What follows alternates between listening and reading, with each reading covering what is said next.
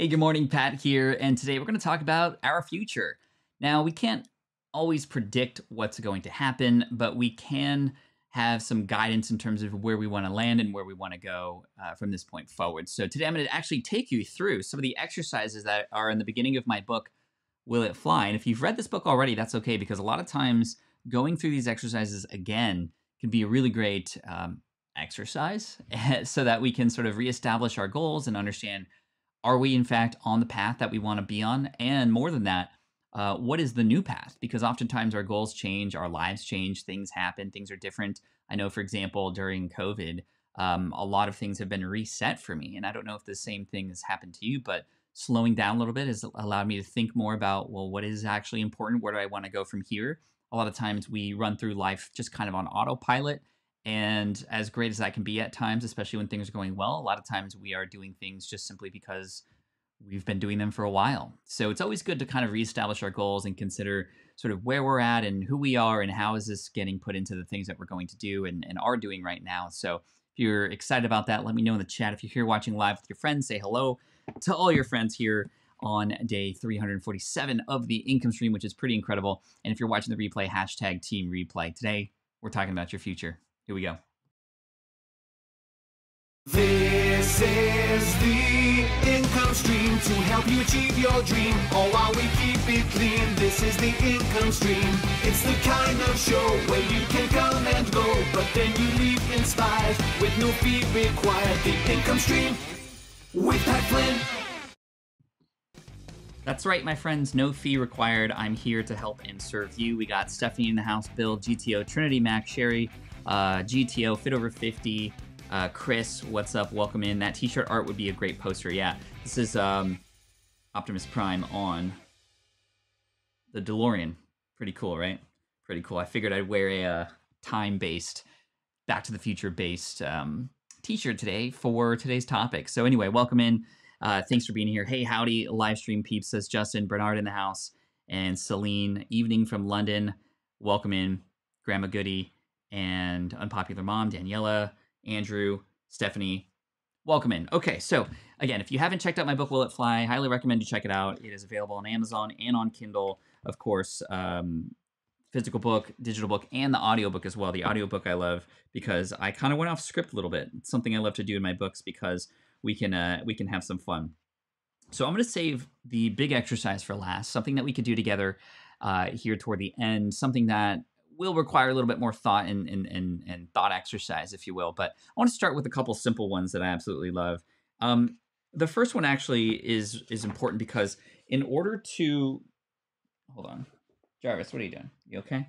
I got Jarvis with me in the office again. He's just chilling down there.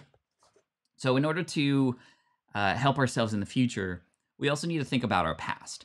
And one of my favorite exercises here in this book is called the history test. So let me read some of this for you. Right? History cannot give us a program for the future, but it can give us a fuller understanding of ourselves and of our common humanity so that we can better face the future. So this was a quote by an American author, Robert Penn Warren, and it's so true. The idea that, okay, well, understanding our previous self or our history doesn't necessarily predict the future, but it equips us for the future, right? So the history test works like this, and this will be something that we can do together. We touched on this a couple days ago. I'm remembering because I asked the same question, but I want to do it more formally here and actually go a little bit deeper with you with the history test.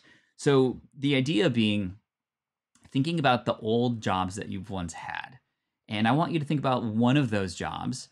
And it may be a job that you hated, it may be a job that you loved, but I wanted to have you consider one of the most memorable moments for you within one of your previous jobs. So case in point, when I worked at a company that threw picnics for corporations to celebrate with their employees, typically during the summer, that was when I was 15. There was a particular moment that I remember from that job that I absolutely loved that actually has a lot of influence on how I approach my business today.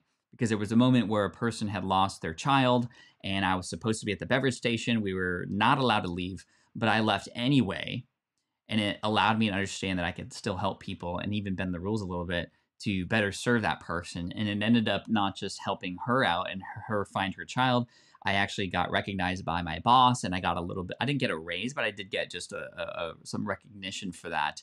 And I thought that was really cool. And it showed me that if I could help people in need, like really cool things can happen.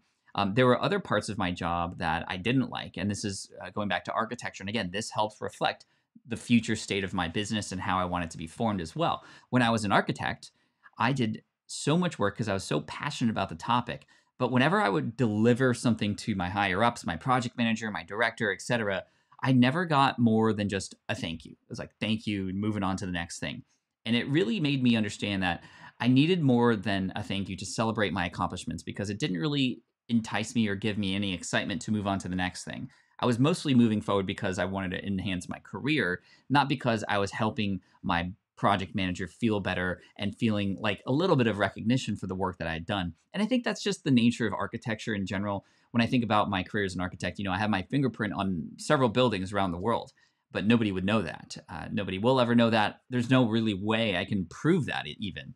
However, when I'm online helping people pass an architectural exam, I'm getting recognition for that. When I'm here on the income stream, I'm getting recognition for that. And that definitely ties into deeper understanding of who I am as a 3 on the Enneagram. If you've had any experience with the Enneagram, you'll know a little bit about what I'm talking about. But a 3 thrives on recognition, and value comes from knowing how much value they're providing for others. And that's very unique to a 3. It's not very unique to a 3, but that is essentially the big motivator for a 3. And with the Enneagram, there's pros and cons to each number. It's not, no number is better than the other. It's just who you are and how you respond to things in the world and how you behave and how you react to certain situations. The Enneagram has definitely been very useful for my wife and I in terms of building our relationship and whatnot. And we just had our 12-year anniversary last Sunday, which was beautiful and a lot of fun to celebrate. We had afternoon tea. That was our big event of the day because we're still in sort of lockdown here, which is pretty cool. So I'd love to know a little bit more about previous jobs that you've had, right? And so if you'd like or wouldn't mind sharing your previous job and perhaps a moment within that you really enjoyed. The important part of the history test is for you to uncover the things that you actually liked and the things that you actually disliked. Because as you move forward, as an entrepreneur especially, who is creating your own life, who's designing your own lifestyle, if you will, lifestyle design, you get to incorporate whatever you want. You get to leave out what you want. It's very similar to if you're creating a new product, a physical product, for example.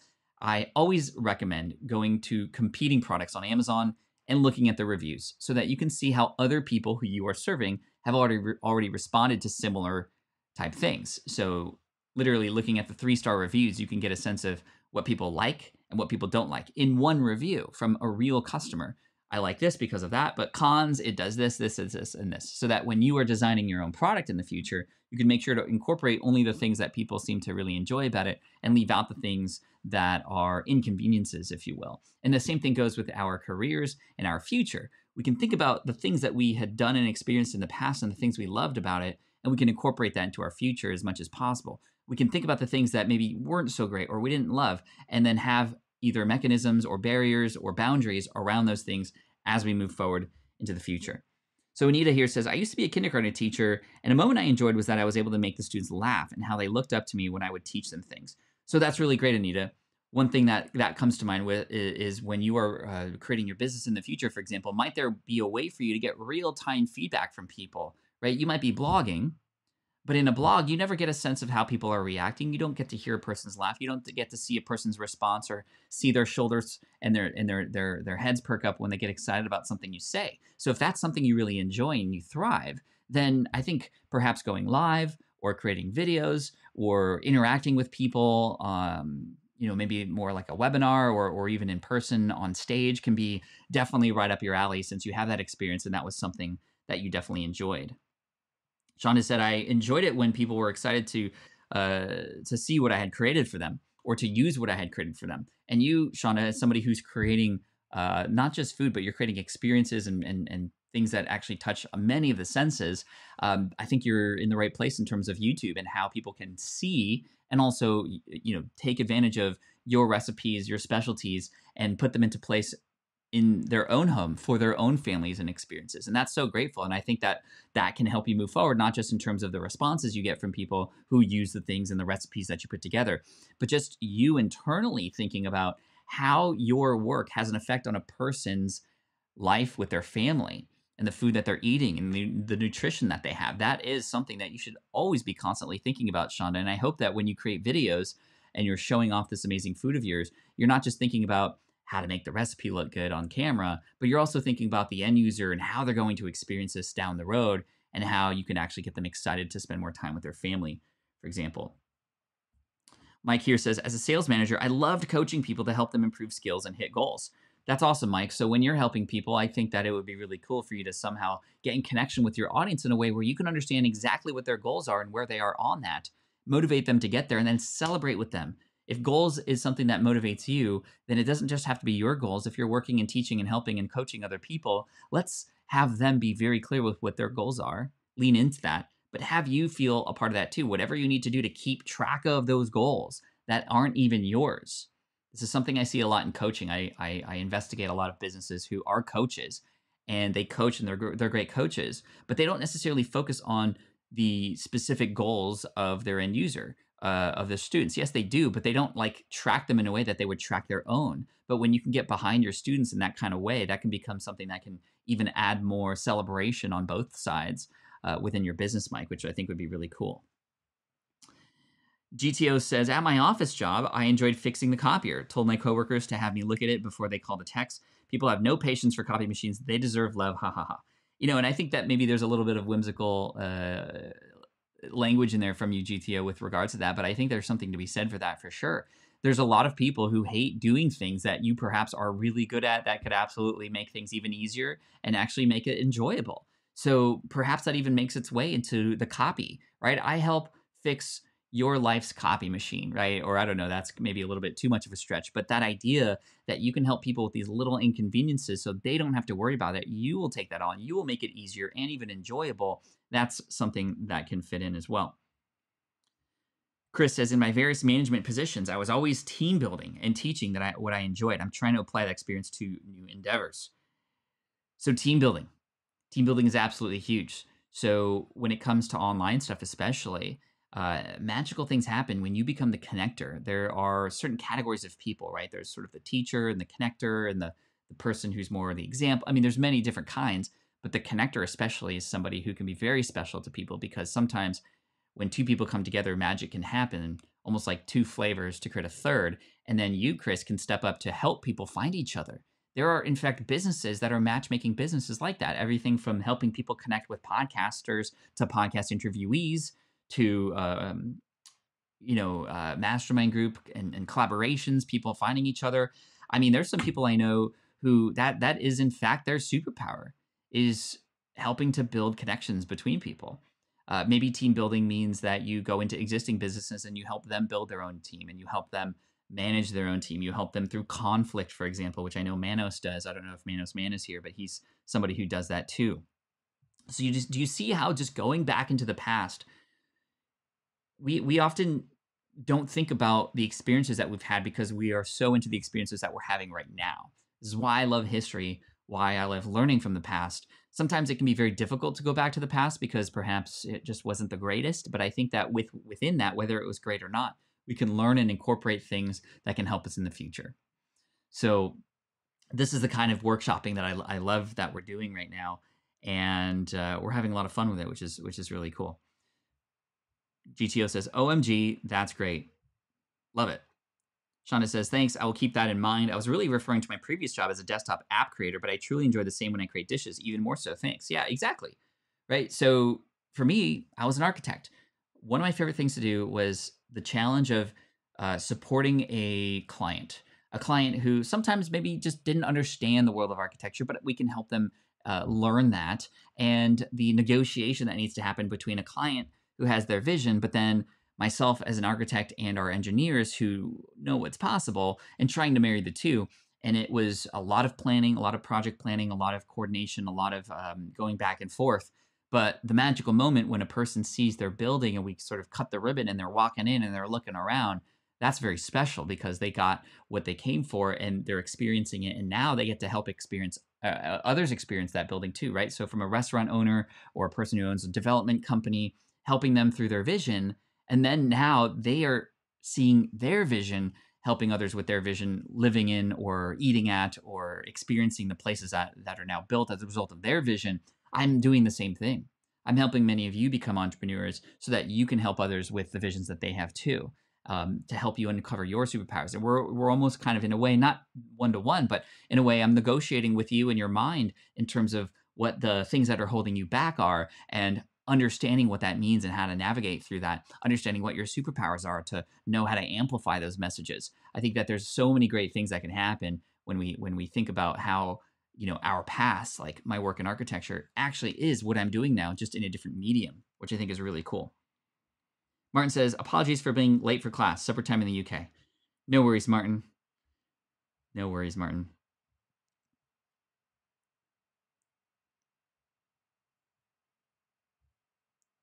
Cool. Okay, so let's move on to the next segment. Again, we just did the history test. I'm uncovering things here in my book, Will It Fly? And we're actually running through them together, which is really cool. And I'm crowdsourcing answers from you, and we can kind of brainstorm and work through these things together. This first one was actually called the history test, something that you can do right now, thinking about your earlier jobs in your past to consider what things did you love about it, what things did you not like about it, and incorporating that into the future too, right? Chris says, Pat, I always appreciate your clarity in your thought process. Yeah, no pleasure. No pleasure. My pleasure. No worries. So let's move on to another test that I have here in Will It Fly. And it might seem interesting that these tests are in a book related to finding and validating and testing your business ideas so you don't waste your time and money.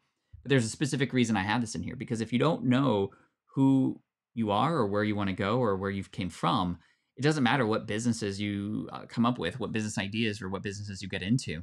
If you can't incorporate your past, if you're not thinking about where it is you want to land in the future, then you're kind of doing this with sort of aim, with no aim, you're kind of aimless with that.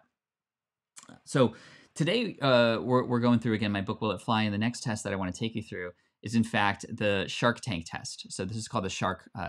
It's called the Shark Bite test, but essentially. Shark Bite, what did I call it? The Shark Bait test, yeah. So we're gonna play a little thought experiment here. And I want you to imagine with your business, your superpower, your idea, whatever it might be. It could be the business that you have now or the business ideas that you are thinking about creating in the future. I want you to imagine you're walking down a hallway with some aquariums on both sides. And it's kind of a dark hallway in a corridor, and there's a double door at the end. You walk through the double door, you open it up, and you see 4 powerful people on a platform on the other side of the room. And you see Mark Cuban, you see Barbara Corcoran, you see Mr. Wonderful, right? These are our sharks. You just stepped into the Shark Tank, and you're there to present your idea, to present your business. You're not necessarily asking for investors or anything, but you're pitching it to see what they might respond with. And so you pitch your idea to Mark and Barbara and Mr. Wonderful and any other, Kevin Harrington or whoever, Damon, and you pitch your idea. And then Mr. Wonderful, like he always does, he sits there with his hands like this and he goes, all right, Bill, what is stopping me from hiring somebody to do the exact same thing you are? Why should I even work with you? Why should I be interested in your business or GTO? What's stopping me from just starting the same kind of business as you? Stephanie, what is stopping me from hiring an entire business or starting something that would compete with you and just plow you down? How are you going to shield yourself from somebody doing that? And it's called Dragon's Den in the UK. That's cool. So how would you respond to that? How would you respond to somebody going, well, what's stopping me from just doing exactly what you're doing and crushing you? This is where the idea of understanding what your superpower is very important. What makes you unique to a point where, okay, nobody could do that or take that from you? Or it would be very difficult for them to do so. It's not something they could just buy themselves into. Yes, in regards to physical products, okay, a patent or a design or utility patent is an answer for that. But I'm talking more about you. What makes you special? What makes you unique? When we can understand more about that, we can then, combined with the other exercises that we just talked about, we can create something that everybody can connect with, who is within our target audience, who can understand clearly why they need to come to us, who can understand clearly what we have to offer them and why they don't want to go anywhere else. If they find you first, obviously. And our superpowers are really important because this is sometimes it's called our unique selling proposition, but for me, that's more about the product, right? The USP of a product is that it does this and no other products do that.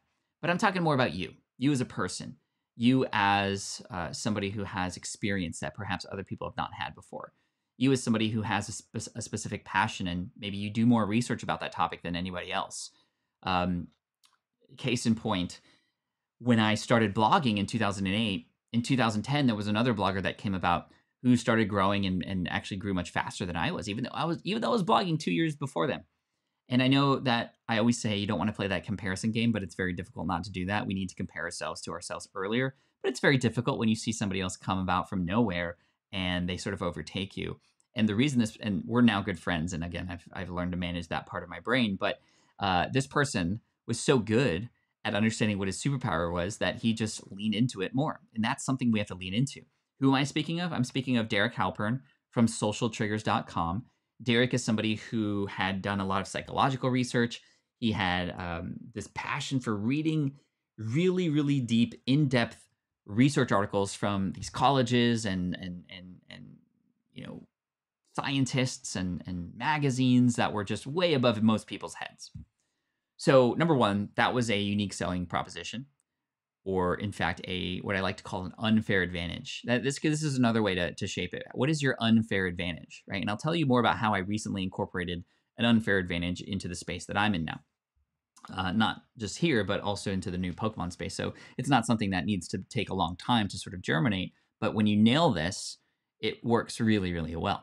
So with Derek, with his love for reading about psychology, learning about these things, being almost first to access these 100-long page reports that most people would never even touch, he can then distill that information and share it with his target audience. And his target audience was entrepreneurs and startups and people who I teach as well. But that's different than me.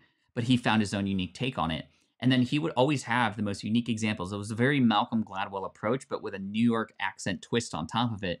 A little bit more aggressive than Malcolm Gladwell, but it was just something that put him on the map, right? Because he was somebody who, in all of his work, he would always incorporate these really amazing case studies. He was known for something called the JAMS study, right? And he didn't do that study himself, but he read about it and he pushed it forward. And again, that was his unique selling point, his unique superpower that you couldn't get anywhere else. For me, when I started my business in 2008, it took a while for me to know what my unique selling proposition was, but it took actually people on the outside to help me determine what that was. And it was the fact that I was being so transparent. I just wanted to help out. But when I started to notice that my income reports were getting a lot of eyeballs and it was making a lot of noise, guess what I did? I leaned into it even more. When I eventually learned that within this world of entrepreneurship and people who teach other people business, that I was very unique and that I was doing it for family purposes and not to live on a beach or to live in a mansion or buy Lamborghinis, guess what I did? I leaned into that even more. So that was something that was very unique and different, right? So I'm that person now who becomes known for that, the authenticity, the sort of family-centric positioning, and I leaned into that. In the world of Pokemon, many of you know I started a Pokemon channel recently, and that's something that I'm having a lot of fun with, but it's something that I've taken a lot of strategy into from what I've learned here on SPI and just in business and in entrepreneurship in general. And number one, it took a little bit of research first to understand what's there, because a lot of times, you know this, we need to stand out of the crowd. But unfortunately, you can't stand out of the crowd unless you know what's in the crowd. I think a lot of us jump into it, and yes, we hear things like from Seth Godin, just ship, just create, and let it figure itself out. And I do agree with that to a point, but at the same time, I want to know what the crowd is like first so I can see what I can do to stand out of the crowd. I want to be creating something a little bit different. So in the Pokemon space, I started to do a lot of research, and long story short, I was able to build a channel that stood out. I was able to build a channel that had people go, wow, this is different. I like it here. Wow, I've been so used to this, but now I have this. This is capturing my attention now. And I think that's really, really cool. So I appreciate all of you sharing sort of what it is that your superpowers are. I'm reading some of this. I'm going to get to them in just a minute here. I really love that. But this is really cool. So what is that unique selling proposition in the Pokemon space, right? So Storytelling was something that I noticed nobody was doing. It was all about ripping and shipping, ripping packs open and shipping them to people, or ripping them open and hoping to get that Charizard, and which is like the chase card in most sets. But it was a very clear path for me to go in if I were to go into the space to create something different. It wasn't that hard, but it took a lot of time to understand what was in the crowd first, right? High quality videos, right? Getting really up close and talking about the artwork, talking about the history of these cards. That was something that put me on the map too. And then finally, I'm using my unfair advantage of having, yes, a little bit of a bankroll to start off so that I can use that to not just like, you know, create, but also to give back and to give back sooner. And we created a video that came out yesterday. It's not even it's not even 24 hours out yet. It already has 12,000 views, and guess how many comments it has? Nearly 3,000 comments in less than 24 hours. Now there's a giveaway to go along with that, but in this video we definitely took a lot of what I've taught you before about the stickiness factor and all that stuff. I'll share that video for you at the end because there were some things I did in that video that were very purposeful and are working really, really, really well that we can incorporate into any sort of niche that we'd like. So make sure you stick around for that. Remind me if I forget to go to that, because that's really important. And it is working. We actually, YouTube is telling me people are watching this video twice as long as your other videos normally. So therefore it's getting, sent out to more people.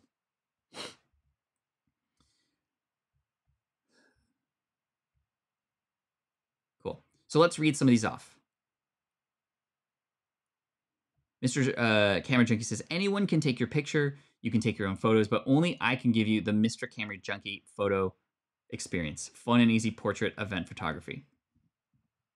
I like that start. That's a great start because it's I love the fact that you're like, well, everybody can do this, but I do this. This is very important. I actually went through an exercise like this recently with a person who's helping me with my next book and positioning my next book.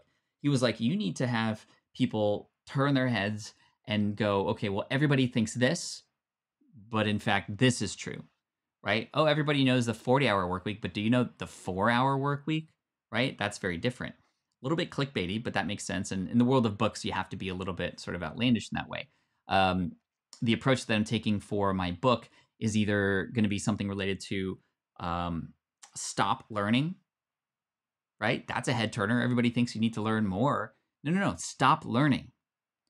And that will capture people's attention to go into the point where eventually you have to take action. You have to take these things that you are learning and stop learning and then start doing. Or this idea of content bloat where we're learning way too much and way more than we need to. So how do we filter out those learnings so that we are in fact learning about only the things we need to learn about and actually pushing forward and making progress, right? So that's kind of the unique take that I'm taking with that book. But I want to know more, Mr. Camera Junkie, about what is that photography experience? Fun, easy portrait event photography. That sounds a little generic. What, like anybody can create fun and easy portrait event photography, but what is unique specifically about the way that you do it? Or, for example, Zappos, right? What was their unique selling proposition? It was the customer service. You can send back the shoes if you want, if they didn't fit or if you didn't like them, no problems whatsoever. That within the space of retail and especially online was very, very unique and different at the time. And that helped them stand out for sure, right? So I think that, it's going to take a little bit of workshopping, and it might even take you asking, this is what I talk about in my book, Will It Fly, to hear from the people who you've already served. So Mr. Camera Junkie, I would go to some of your clients and go, I'd love to know, what do you think is unique about the service that you get from me versus others? Because they're going to tell you the words that you can then offer to others, right? That's going to be really, really important. Let's see. Rob says, growing a podcast with coaching for the service business industry, home services. My primary focus is around the free podcast information with strategy-specific coaching for individual businesses. So perhaps, again, thinking about the benefit of starting a podcast is where we want to figure out maybe more of that messaging and positioning, Rob, in regards to, okay, so a business starts a podcast. Well, so what? So they can have lifetime customers. I am unique in that I teach businesses how to start a podcast so that you can have lifetime customers. That to me goes, whoa, right? Because a lifetime customer is ultimately what we all want, right?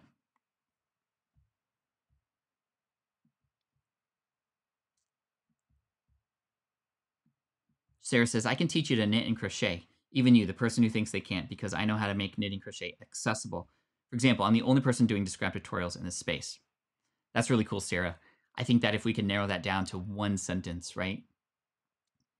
So again, wordsmithing can be very difficult at times, but I love that this is your super. I would lean into that. I hope that when I go to your website, Sarah, or I watch your videos, you explain to me that you are the person that makes knitting accessible for anybody, even if you have two left hands or two right hands, right? Or what do they say? Two left feet usually, or two right feet. So that maybe wouldn't work because maybe you don't knit with your feet either. But I don't know who he is, but his beard and mic is top notch. Thank you, Carthy. The beard comment especially because that's something new to me, so I appreciate for that. My name is Pat Flynn, by the way, if you're coming in new. I help people build businesses on the side or full-time. In fact, I help you make more money, save more time by helping more people. That's kind of the gist here, so I appreciate you for stopping by and the comment. What's up, B-Roy? Good to see you. Sorry, a little late. Promise I will watch it again to catch up. No worries, my friend. No worries, my friend. Chris says, Pat, I've been told I make people feel comfortable and heard. Is that my superpower? Am I overthinking this? Well, for one, with regards to what people say, you might want to ask yourself a follow-up question. Well, can people get this anywhere else? And if so, well, then what makes it unique to me versus other people, right? So the fact that you help people feel comfortable and heard is really, really important, especially with regards to coaching or anything related to mental health, anything related to, a person's life and what they might be feeling. That is really key. But a superpower might be you taking that one step further. Not only do I help you feel comfortable, and not only will I listen to you, but I can fast forward the conversation to a place where you can then feel motivated and feel uplifted. Or, you help take information from people and turn them into actionable, specific advice that's not overwhelming. You help people with their next step more than anybody, right? Where other people, Chris, maybe they can go anywhere else and get all the advice and all the roadmap. And in fact, you've noticed that is actually quite overwhelming when people go, okay, well, that's going to take a long time and that's a lot. But you're so good at listening, and you can help people feel comfortable in understanding what their next step is, so that things become more achievable, so that things can become more doable, so that they can actually experience joy much sooner in their life, right? I think that the superpower would be, I'm the best listener in the world. Right? That would be the superpower, and you own that, right? And maybe you could argue that, okay, well, how do you define what the best listener in the world is, or how do you understand this? But that's where the purpose of a website comes into play, or a podcast or something like that, where you claim this. I'm the best listener in the world, and I can help you understand what your next steps are. Check out the story below from Jane. And then you can tell that story and how you were able to coach her. Or it's a testimonial saying, hey, Chris, help me out. And literally in 20 minutes, I had more direction than I ever had hiring a coach that cost thousands of dollars, right? So if that is in fact what you want to be your superpower, and it is in fact something that's been validated, let's lean into that even more. Let's let the messaging and everything go around that so that everything supports that, right?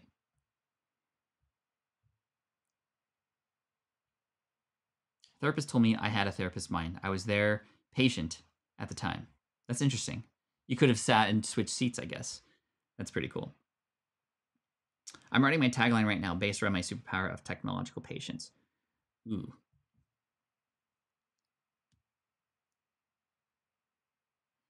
I help you solve tech problems because I have more technological patience than you.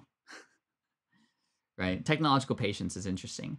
I'm just not technically savvy, right? I think that, tech solutions for the non-tech savvy. Helping you save time because you got more important things to deal with than fixing your computer. I'll fix your computer so you don't have to. Just kind of brainstorming that. Forrest says, first time on the live video. Yeah. What's up? What's up, Forrest? Good to see you here. Thank you so much for coming in. Cool. All right, so this is a really good topic. What is our superpower?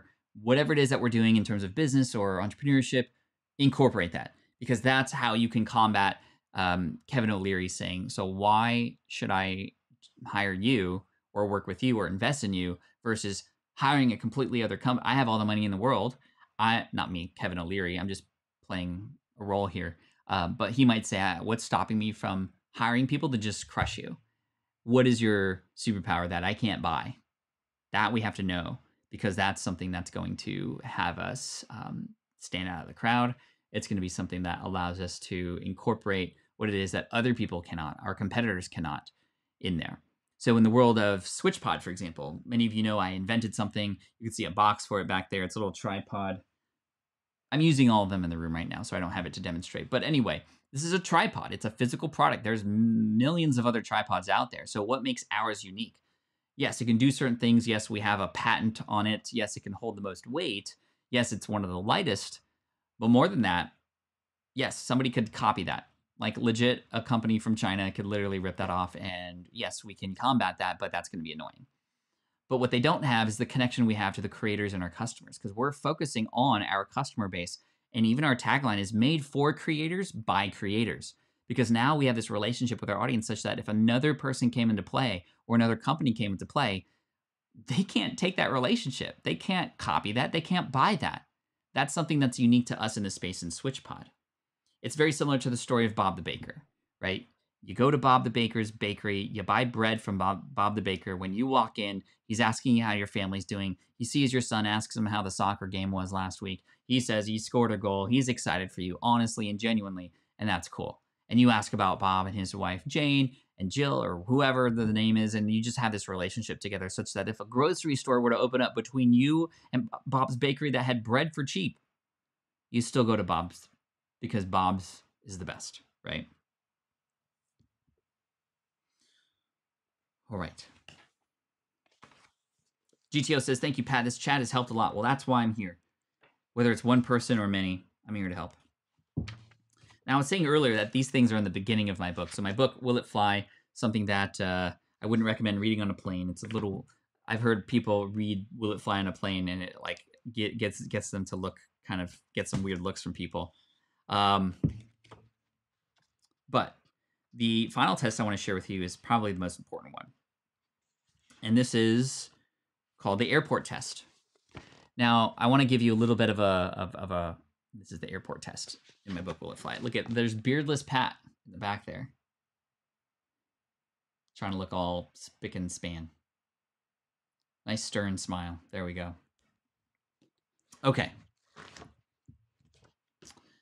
So, Carthy says, Pat, I want to create a new niche in my regional YouTube channel, but I feel demotivated and I fear it will, if people will accept the change.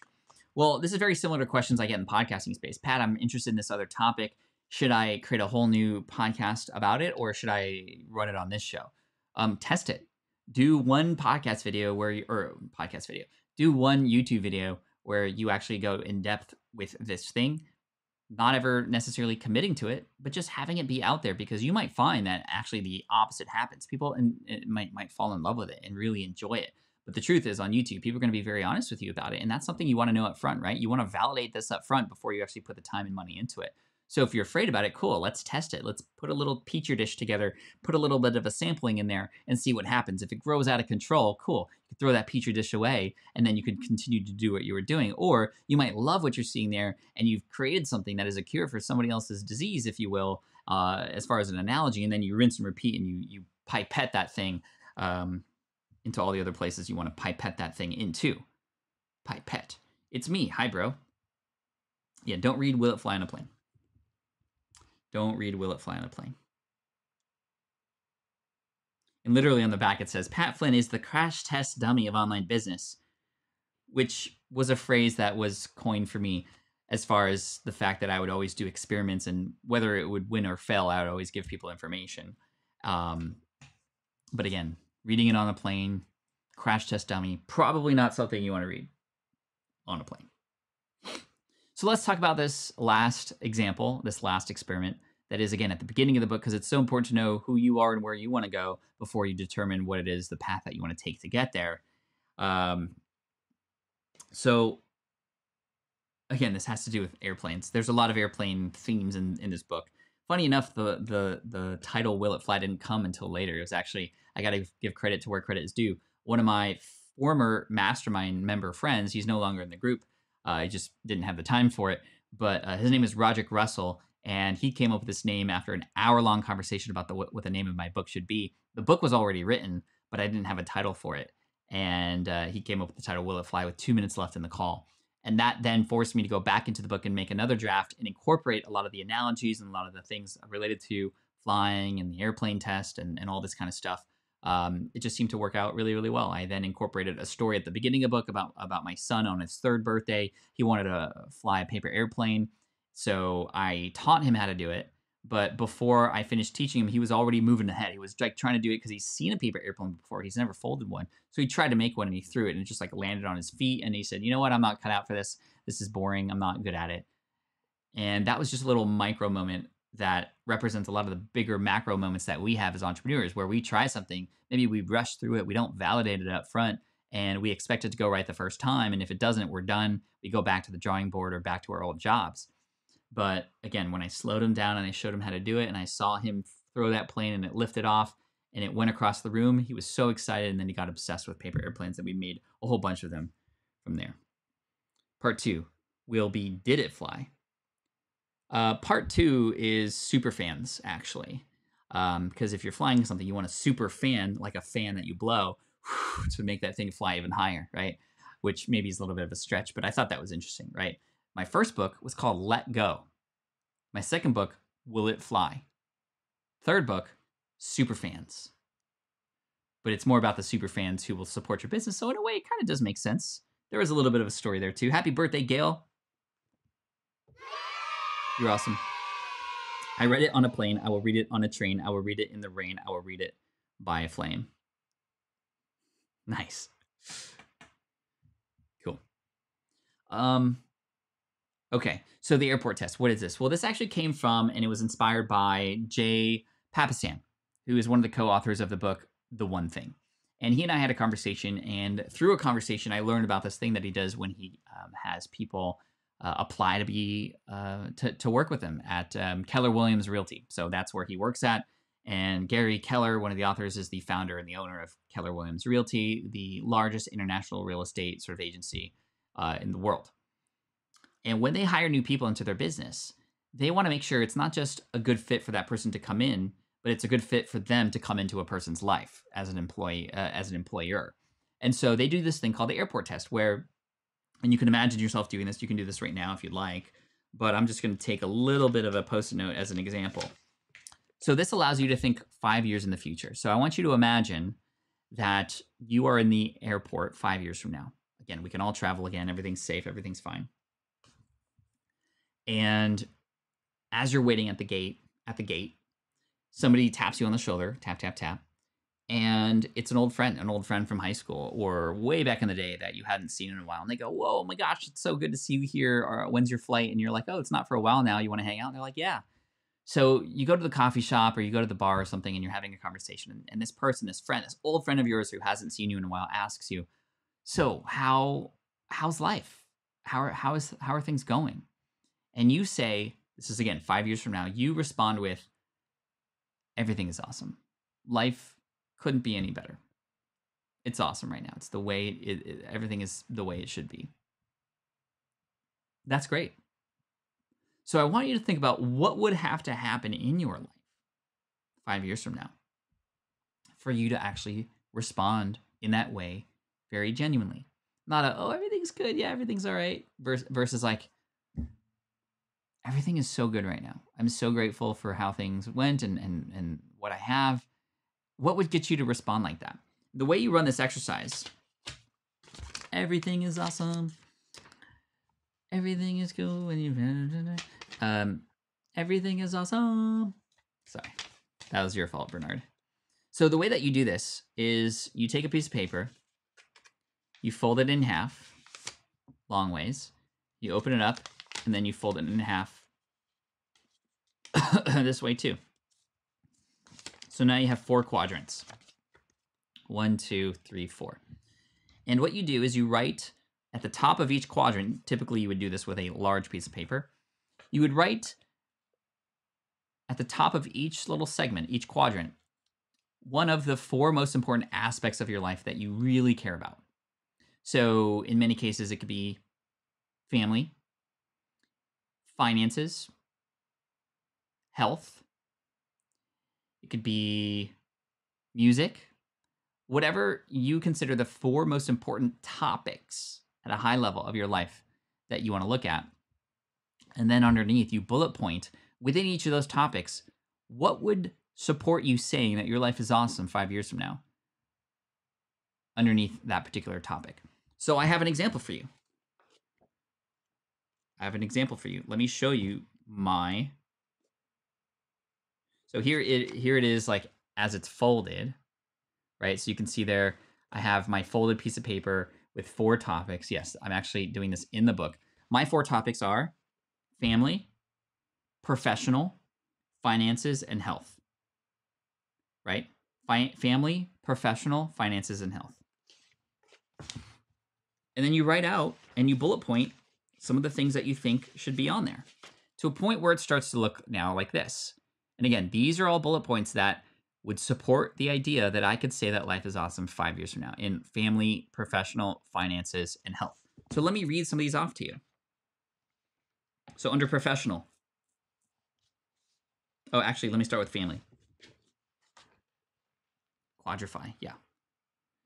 So with family, I have written, and this was written in 2015, by the way. This was written in 2015. So 5 years from now is actually last year. So let's read this. April and I, my wife April, are 11 years into our marriage, and we are still madly in love with each other. That is happening. I get to go to school with April to drop off and pick up our kids each day.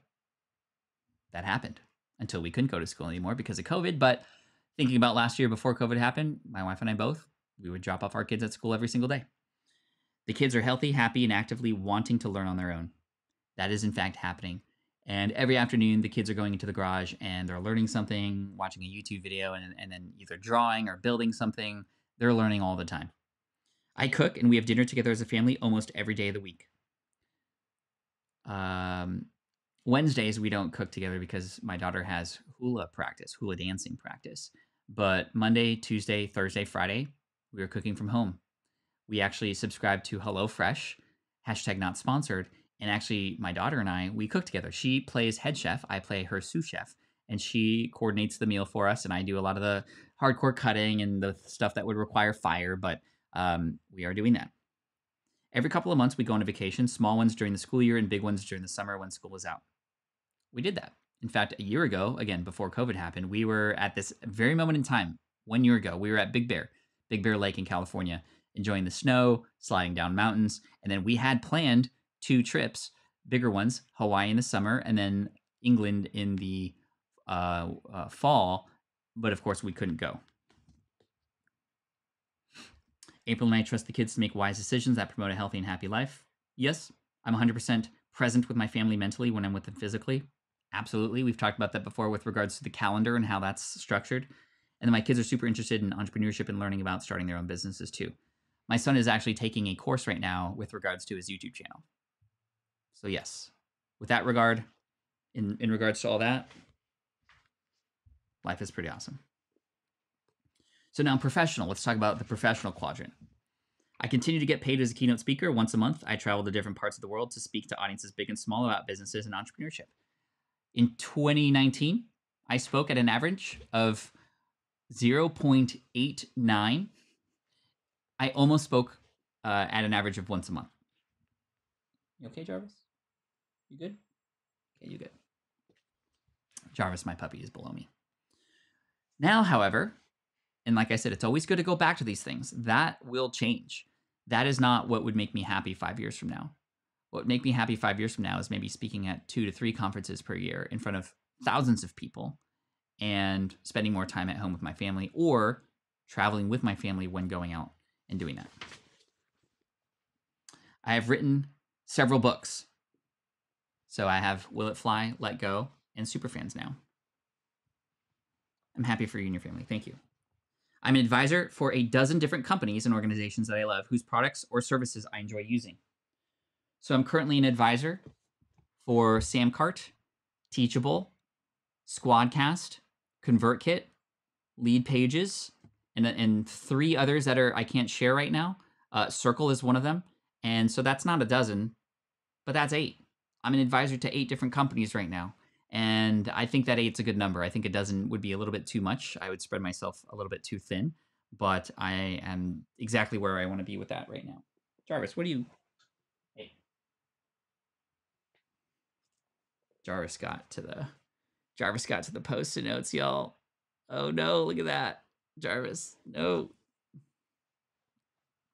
Okay, let's move on to some other ones. This is finances. My wife and I never fight about anything related to finances.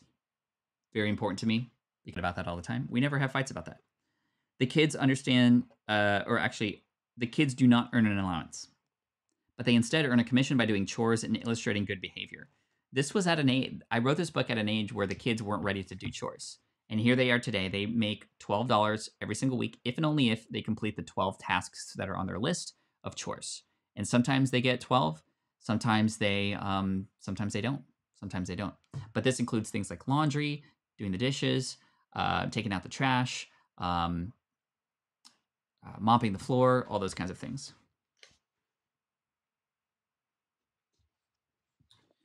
We have an emergency fund that's relatively liquid. We have taken care of our kids' college funds. Oh, Jarvis, don't get in there. Come over this way. You guys want to say hi to Jarvis real quick? Come on, Jarvis, say hello. Whoa, there he is. Oh my gosh, you're getting so big. Hey, Jarvis, how you doing? Yeah, the allowance thing, it's like, okay, I deserve this money no matter what I do, is kind of not the approach that I want to take. Are there more Post-it? You like the Post-it notes, dude. You like the Post-it notes. There we go. But they earn a commission. They also donate $1 of their $12 into a donation jar every single week as well. And it's interesting because when we started that, they had language like, why do I have to give up $1? Why do I have to, I'm only making 11 because $1 goes into the donation jar, right? Oh, Jarvis, what do you... Yeah, he's growing real big. But we've since allowed them to change that language from I get to donate $1, or the donation jar gets added to, right? That's really important. No, don't eat that. It's okay. I missed the early part. We'll have to watch later. Yeah, no worries. I'm just reading off a little bit about my airport test in my book, Will It Fly? And I don't know if you guys are doing this right now, but I would recommend that if you have a spouse or a partner who you want to build a life with, you'd want to do this together with them, obviously, or you can both do them and compare notes. I mean, wow. Imagine how incredibly powerful that would be to have alignment there, right? What else did I do? I meditate every single morning and have a clear, confident mind when I approach every single day. I make healthy eating choices, and I'm an example to my kids in that way too. My wife and I have both become examples to our kids to inspire them to live healthy lifestyles. Yep, April, the reason why Jarvis is here is because April was on a run. I'm virtually stress-free and happy. Yes, and so you could read more about the things that I mentioned here in this book and see how now, 6 years after writing this book, many of those things are true. And life, I feel, is awesome. Now, of course, the pandemic made it a little bit difficult to do a lot of those things, and it's also allowed me to slow down to kind of now reconsider what does my next 5 years look like. So I hope this exercise is really helpful to see sort of done in real time and to understand. And again, the idea is you're not making a wish list. When you make these quadrants and you start sort of noting things, you're not making a wish list. I wish things were like this, or I wish things. You write the statement as if you are now 5 years from now. I am making healthy eating choices.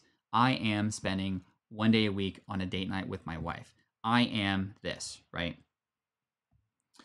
So it's pretty cool to see a lot of that. Now, Kathy was like, you accomplished everything. Well, I read the things off that I did accomplish, I will say. There are some things on here, I'm just going to be upfront and honest with you, that are different, that have changed. For example, actually, it's funny. I have a recurring monthly meetup in downtown San Diego where anyone can come and join me for lunch. That actually still happens, although now virtually. Every time I visit my mailbox, I get dozens of thank you letters from people I've helped. Still happens. But other things like, I've completed my first full marathon. I have not done that yet. I'm continuing to compete in triathlons and have even begun training for my first Ironman. No. I have a six-pack without having to suck it in and flex. No, not yet. I mean, I have to flex, but... So, some things change. And again, the whole point of this is a sheet of paper that will now give you direction. Because here's the big thing with this, and this is my final point here. If you have an opportunity, maybe a business opportunity, maybe something, if you don't have a filter to help you make those decisions, you might make the wrong decision. But now that I know, based on the airport test, where I want to go, any decision that I can understand doesn't take me there, I can now easily say no to. There was a moment in time where a company reached out to me to want to partner to a point where I would become probably one day CEO of the company. This is $1 billion, like literally $1 billion opportunity with regards to website hosting and et cetera. It was very clear that my answer was going to be no right from the start. As soon as I understood that I would have to take care of hundreds of people, that I would own several properties that would have storage and servers and such, and that I'd have to be in an office all day to report to management, that didn't fit into the life that I wanted to live with regards to my family. That could have helped me with my finances, but it wouldn't have helped me with my health, and it wasn't where I wanted to end up professionally. So again, having this idea of, the piece of paper as a filter is really important. I have mine in my desk down here, but I can't access it because it's blocked by some camera stuff. But it is something that I look at all the time. And this is just a good reminder for me as well to go back to that and sort of reestablish, okay, 5 years from here, especially after COVID and slowing down and understanding more about myself, how we can do this. I did not turn Elon Musk down. I turned Tony Robbins down. He wanted to be on my podcast and I said no. So yeah. I hope this was helpful for you. I want to recommend my book, Will It Fly? Not just because sales, but because truly I do believe that the strategies and the tactics I put in the book to help you with your business are smart, but also more than that, the strategies and the exercises to help you determine your direction so that you can have a business that supports that, not the other way around, right? I want you to have a business that supports your lifestyle, not a lifestyle that supports your business. Right? And those are two totally different things. So thankful for this conversation today. And why did I say no to Tony Robbins? Number one, he was doing a podcasting tour, and I knew that it wasn't because he wanted to build a relationship with me. He just wanted to get in front of my audience. He was coming out with a money-related book, and this was one that I didn't really 100% agree with in terms of like all that. I had read it, and like a lot of it was good. I mean, it's great. But I wasn't ready to have him just tell everybody what to do. And it's my responsibility for my audience, guide people in a way that allows them to not be influenced by others without further research and understanding. So, that it's more of a moral thing. I mean, there's other people who are more obvious to say no to, like, I'm not going to mention any names, but there's a lot of people, maybe people who have had garages full of books and Lamborghinis before that have wanted to get in front of my audience. And again, yeah, having those partnerships would be cool. And yes, they could probably promote a lot of my stuff and I'd make a lot more money, but it's not worth it to me to the expense of my trust that I have with my audience. And who knows what they would do with that, with those emails or with you. So for me, I know that comes with a lot of responsibility, and, they need me more than I need them. Right. So anyway, thank you so much for today. I appreciate you, everybody. Today was amazing. I'm going to talk about real quick where we are landing tomorrow in terms of time. What time is our show going to be tomorrow? We are going to have our call at, it's probably going to be 9 a.m. 9 a.m. Pacific. Let's go 9 a.m. Pacific. Cool. So 9 a.m. Pacific, noon Eastern, and we'll go from there. So, hey, everybody, thank you so much for coming in today. Your support always means the world to me. And I look forward to seeing some of you, students of mine, in office hours in about a half hour. I'm going to go hang with family for a little bit, probably prepare a little bit of lunch, and I'm going to see you in about a half hour. And then after that, I have a webinar later today with Jay Klaus, which I'm really excited about, to talk about freelancing. If you're interested in freelancing at all, you can still sign up and register for that. It's free training. And Jay is a master of that. He has been on the podcast this past week. And if you enjoyed that, you can get more and even get some questions answered from him at smartpassiveincome.com/webinars. Again, smartpassiveincome.com/webinars. Thank you for today. You are amazing. Take care. And as always, Team Flynn for the win. Let's go. This is the income stream to help you achieve your dream, all while we keep it clean. This is the income stream. It's the kind of show where you can come and go, but then you leave inspired with no fee required. The income stream with Pat Flynn. Say bye, Jarvis. Bye, everybody. I don't know why I gave him that voice. Appreciate you and your time today, and I hope that you enjoy the rest of your day, and I look forward to seeing you tomorrow or the next time you can come on. So I appreciate you. Take care. Say bye, Jarvis.